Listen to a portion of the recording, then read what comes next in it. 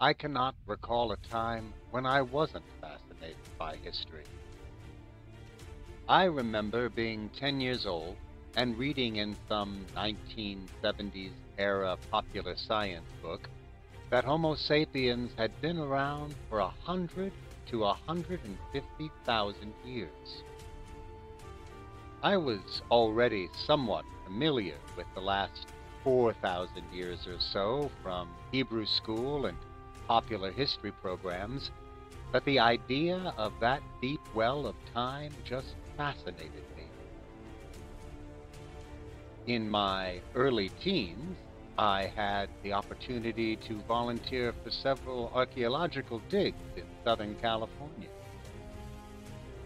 One was a Kumeyaay site located behind a place called the Bancroft Ranch House, where I had a chance to participate in excavations of an 800-year-old village site. And another was a Spanish fort at the mouth of San Diego Bay called Fort Guijarros. We found a major refuse pit the second summer I worked there, and we were all very excited. Over the 45 years since then, I've watched as our understanding of our own history has grown and evolved.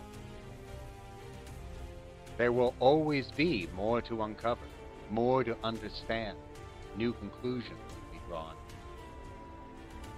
To me, a historian is an explorer of time. They work from the maps created by those who've come before, and they seek to add to the body of knowledge available to us all. I've also always had a deep need to understand the world around me.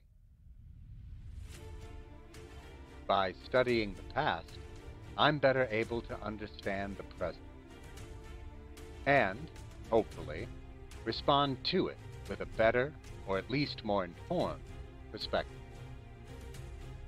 History is also important to us as citizens in a democratic republic.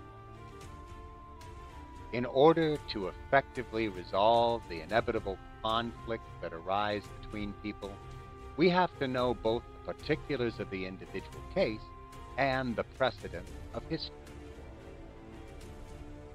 Understanding our history as a people and as an experiment in self-rule is essential to maintaining that experiment for our descendants.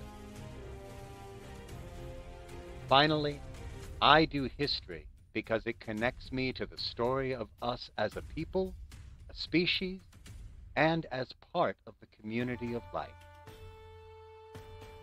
By studying history, I am better able to understand myself in relation to all that has gone before.